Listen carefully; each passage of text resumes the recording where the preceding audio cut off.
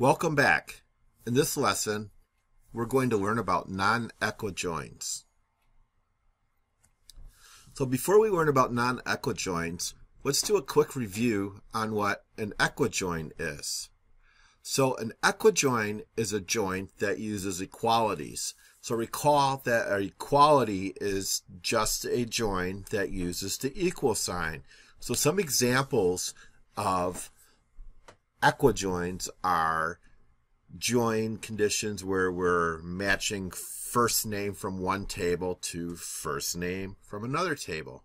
Or for example, where we're matching the customer ID from the customer table with the customer ID from the order table. So equi join's just a fancy way of saying that we're matching values equally. So we're using the equal sign in our join condition.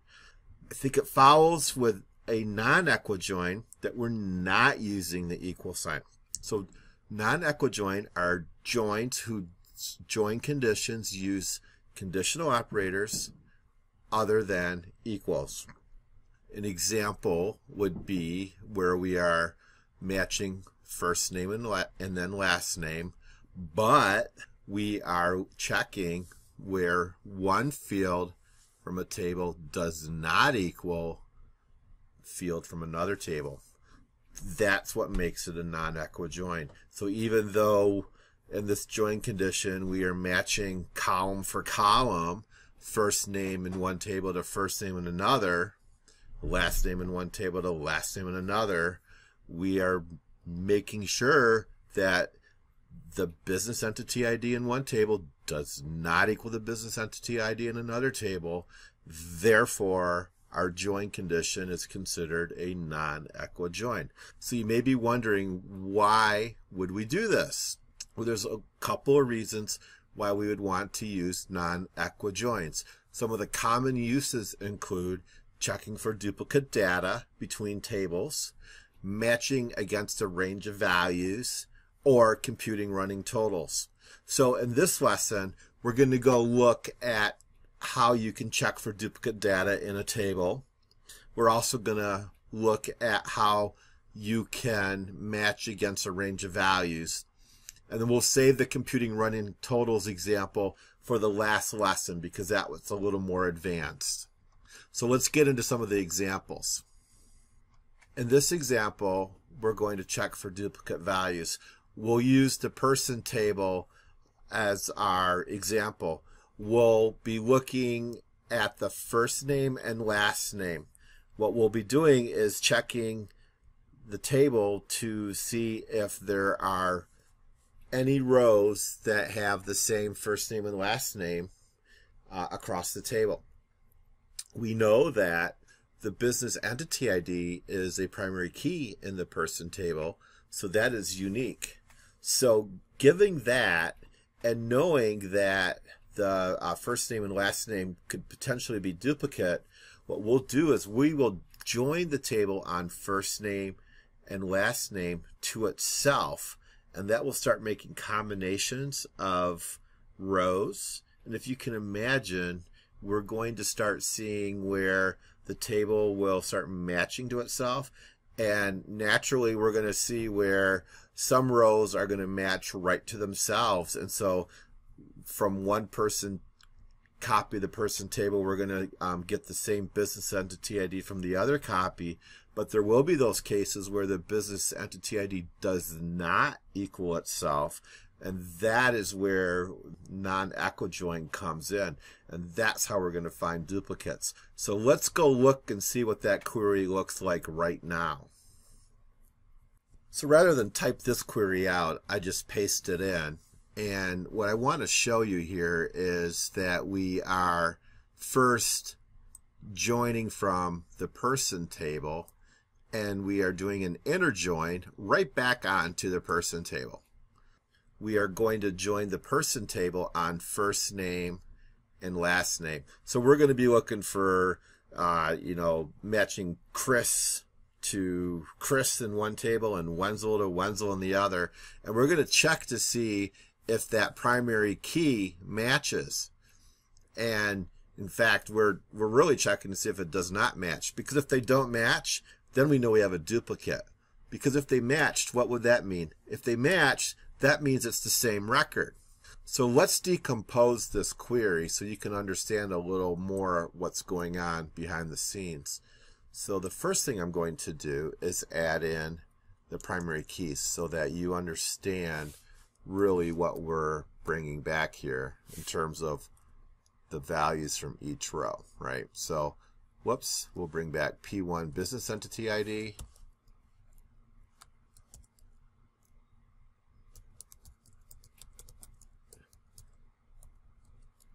And then we'll do P2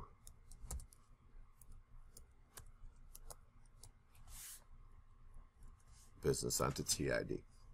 And you can see where for the first result it brings in the entity ID where for P1 it's 859, and for the second, for P2 it's 5, and this is for Gail Erickson. And you can see where for P2 or for P1 the middle name is null, and for the second copy the middle name is A. One thing I want to do is show you if I was to comment out the non-equi join part, what the query would look like. And so what I'm going to do is just put P1 entity ID just so we can see a little better what these columns are.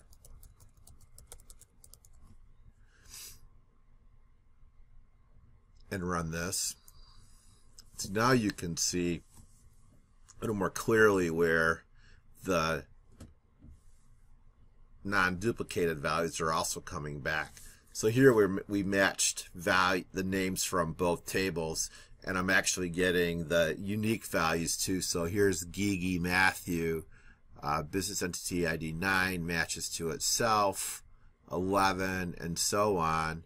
So here you can see where we have a duplicate for Sutra Mohan. And what I'm going to do now is uncomment out this non-equi join and show you how it will now return this row. But to do that, I'm going to also add in a where clause just so we can bring back any first names that begin with SU. So I'm going to uncomment out that non-equi join and run it. And you can see it brings back a lot of entries. We're not seeing Sutra here, so we need to kind of refine our query here.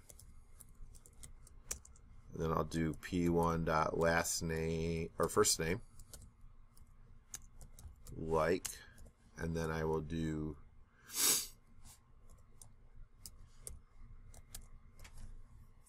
and then run this.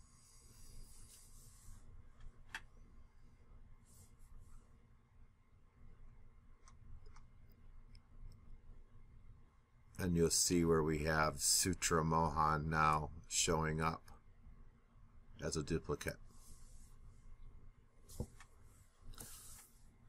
So here's a way where you can identify duplicate data in your table.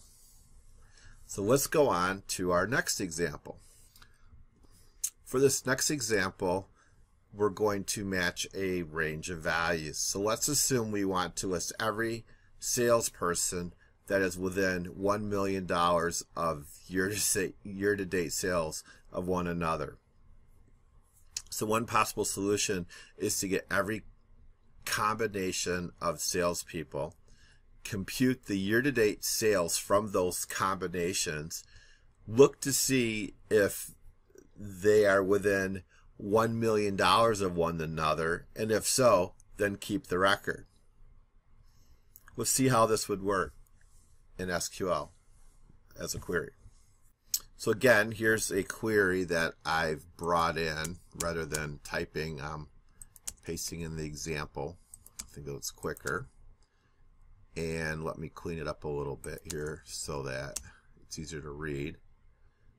Let's take a look at this query.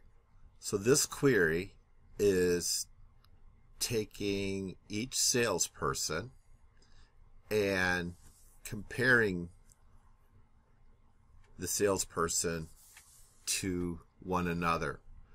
the salesperson is being joined on sales from last year, and we are doing it by a range. So it's going to look very strange here. So we're not using an equal sign or even a not equal comparison. We're actually using the between comparison operator, and we are looking for any salesperson who has their year-to-date sales from last year that are either within $1 million of our sales. So if my sales from last year were, let's say, $900,000, then I'm looking for another salesperson whose sales were either $900,000 minus $500,000. So either $400,000 or $900,000 plus $500,000. So I guess that'd be $1,400,000. So within that range of sales. So from $400,000 to $1,400,000 in sales. So if there's any salesperson in that range, then I want to include them in my result. And we do that for each salesperson based on their sales from last year. And then we'll compile a list. And so what this list is going to show us is our sales and then the person's sales from last year. So you may be asking yourself why you would want to put a query like this together. And it could be that the sales manager is looking to find salespeople that had sales close to another salesperson, and he's looking to either team them up or set up a friendly competition between them. And this is one way to scan the whole database and find those pairings. So let's run this query and see what we find. So you'll see where I didn't bring in names of salespeople just to keep it simple, but I have their ID.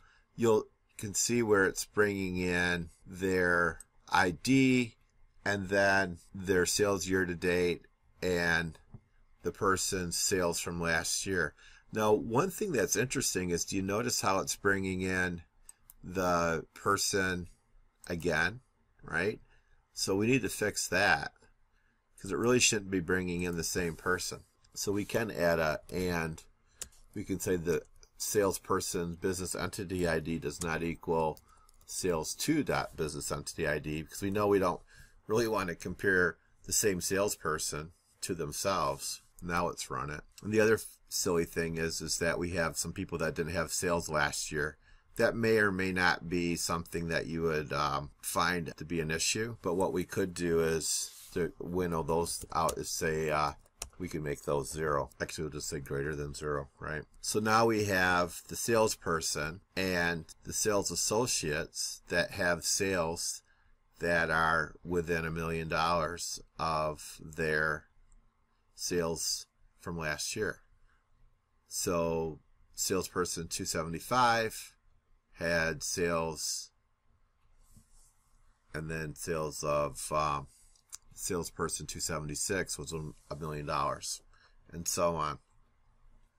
And it looks like there was 106 some records that match this type of criteria.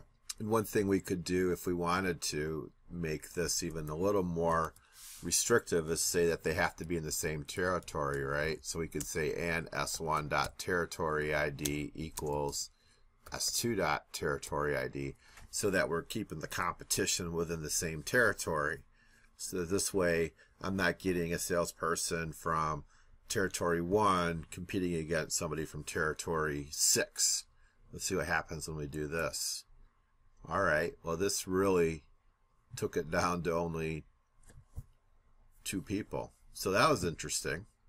But I think now you can see where these join conditions really make a query start becoming more restrictive with the rows, and in a way also make the data more meaningful, because now what we have is these are salespeople that have sales within $1 million from last year's sales year to date within the same territory. That's a lot different than across the whole organization. So this is a good example, and you can see how much more restrictive it is. Again, let me comment this out and then run it, and you'll see this as it expands to many more rows. So many more sales combinations of salesmen come into play when I can go across territories. Also, notice with non-equi joins how many different operators I have in place here. I'm using a between, I'm using a not equals, I'm using a greater than, I'm using an equals. So the non-equi join really has no restriction on what I can use. You can see that by me using these, I'm still able to create a very meaningful query, right? When I run this, this query has a lot of meaning in the sense that I am bringing back, I think, very useful information to a sales manager. He could use this to set up a really good competition between these two sales associates in territory number 6, and it's all based on last year's sales year to date. So hopefully you're finding that this example really drives home how non-equi joins can be used to really look at your data and do some good compare contrast of rows, especially when you're looking at rows from the same table. If you have questions about this, please ask, because I know this can get a little esoteric. It's not just as straightforward as doing a inner join from one table to the next. It can get a little crazy, and I certainly will answer any questions you have. So I'll see you in the next lesson.